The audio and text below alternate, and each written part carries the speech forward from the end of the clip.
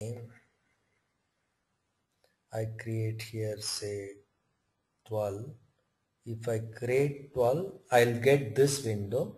This window, managing this window, I want to treat it as an optional step, or yeah, I want to treat it as an optional step. If this window doesn't appear, I want to proceed to the insert order. So if this window appears, I want him to click on optional step, right? That is what I like to manage. So let us see how to do that. So first is I need to record with the optional window screen, record the full event, then we'll convert it into an optional step. So I record now, window application. I am going to record, click on record. In this record flight reservation, I choose 12/12/13 Frankfurt, Denver, flight, okay, name. Now tickets, I am going to type 12. If I click on insert order, I am going to click. If I click, I may get this window. I am handling this window. I am now changing that to now 10. Insert. Now it will not appear. That window might not have appeared. I clear it, stop it. It may not be a right example, but I'll just want to know how to use the optional step. So this step, insert order, click after this, all these steps up to insert order again, all these steps to be managed only if this insert order, if this window appears, dialog flight reservation appears. Otherwise, I don't want to manage it with optional step. So for all these three steps, I use now optional step. I am not sure whether it is optional step or option step. Option step dot window. It will give an error. I don't have to worry about. Option step dot option step dot. So option step I am going to trigger only if I don't get this. If I get this window, I want to execute. Otherwise, I don't want to execute. Whether it is option step dot, I have to check. We'll see when it makes an error. We can understand. Now it will fail. Optional step, if it is a wrong step, he will fail. If it is a right step, he will pass. Then the other two steps will fail.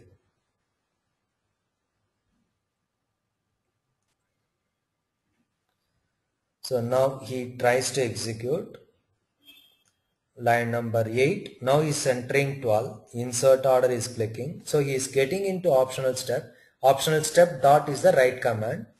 Option step is the wrong command. So I now clear those. I stop it now. Optional step.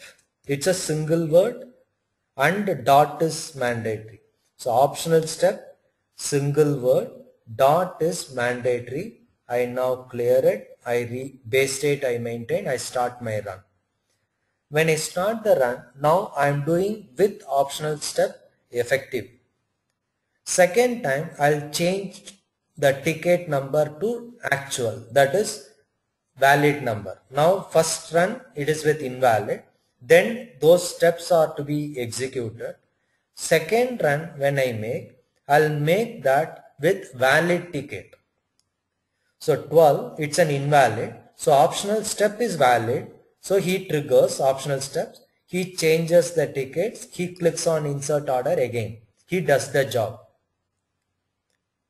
Now, if I am into the valid data, if I am going into the valid data, I'll go here 0. There is valid data now. When the valid data appears, after insert click, this steps doesn't appear. That is, I don't have to click on OK button. I don't have to reset the set 10. I don't have to click on insert order again. In that case, I now run the script, see how it manages that. What's your execution marker? Execution marker is an indicator that you have your script debugger installed. Now, optional step also requires script debugger. So flights, it works. Now he is trying to type in name, tickets. Now ticket is a valid. Because of that, that step doesn't appear. He clicked on insert order also. Now that step doesn't appear. He waits for that step. He doesn't send an error message. He waits for the default synchronization timeout, 20 seconds. Now he moves to the next step. He doesn't make an error now. He moves to the next step and then he now manages the data. So insert order is disabled now. So because of that, he might give an error message at line number 12 because it is disabled now, that object is found. Since object is found, he is trying to manage it. So you have to use conditional statement. Optional step is not the right event here. But you notice now this 10 is a event which he manages without any problem. If the same thing, if you do it for update order, you get the right result. Now I'll clear it. I'll make it for the update order. Optional step, I'll make it for update order. There you don't have to worry about. So I click on activate. There it is valid. Checkbox. I give first invalid order number 895. It's an invalid order number. So I get this. If it is invalid, I like to edit this. That OK button I click, then update order, I edit, I'll give a valid number. Valid number is say 153. I say OK. OK is clicked. Now I update this order. Update this order. Change the value, updated the order. Base state. I stop my order. Now you can notice now this open order, this is an invalid order. This 895 is the invalid order. If this invalid order appears, he clicked on OK button. After that, this flight reservation click is an optional step. Once he clicks it, he goes to the, again these two are conditional statements. So it is the same issue you will face because this edit is valid. If I ignore this, after click he tries to set this object not available, object not available. So he passes, fine. So optional step dot. If this exists, he manages, otherwise he doesn't manage.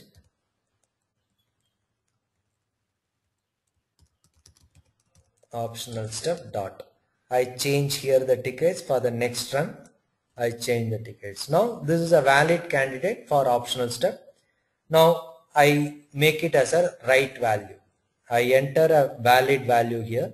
Instead of 195, I put it 153. It's a valid value. I now run the script. So we have now made script to use optional step. Now it is a valid statement. Let us run the script. It works.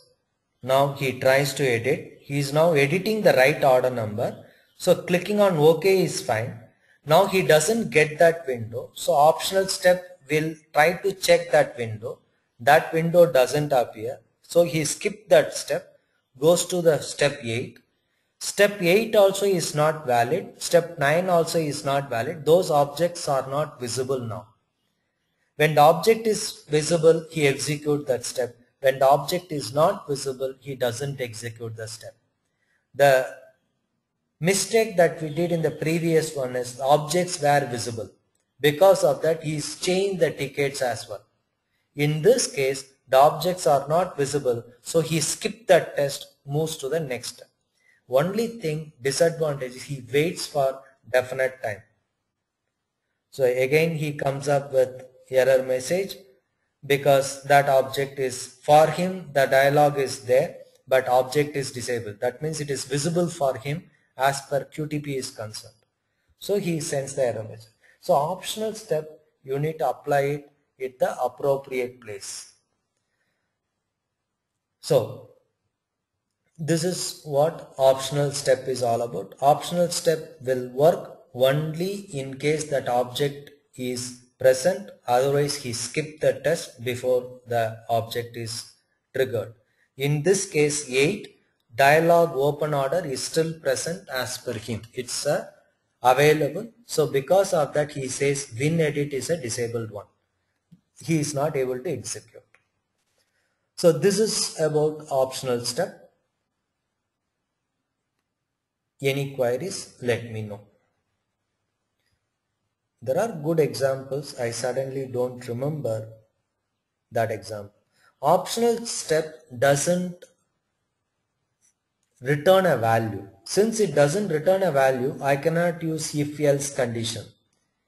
Then I don't need optional step if I use if then else. We have already covered using if else as negative statement in our exercise 1. There are two parts, exercise 1, part 1, part 2. Under exercise 1, we covered how to manage a negative flow. Optional step is basically a negative flow. We covered under that how to manage it. Right?